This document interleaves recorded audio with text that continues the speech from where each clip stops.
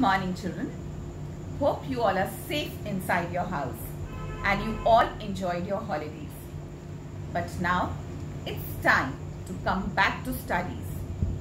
As you all know, very soon we'll be starting with our PT1 test, and a little revision is very important before the test. So just to revise and just to see how much my children know about what we have already done.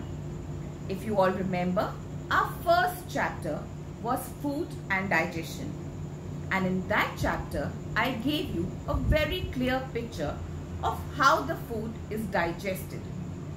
The digestion of our food starts from our mouth. That means the moment we enter the food in our mouth, the process of digestion begins.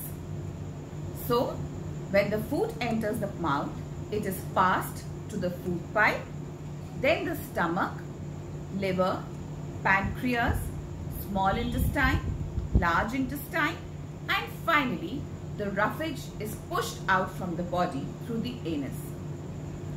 Now, how can we make the digestion process easier?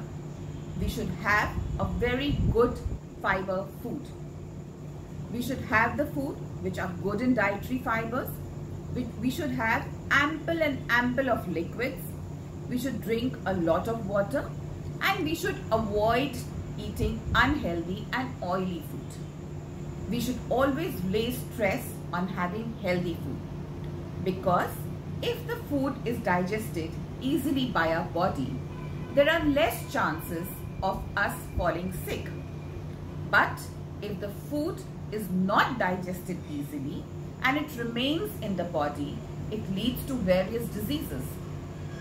Healthy food and a balanced diet can provide the body with lots of nutrition. These nutritions help the body to fight with diseases.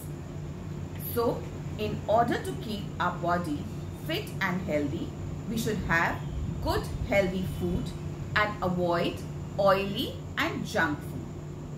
So children, a worksheet has been added so that you can have a revision of all that we have done earlier. Long answers are also given to you, but it is a request. Please first read the chapter, learn it, and then try solving the answers. Instead of just copying it from your book, try learning and then writing.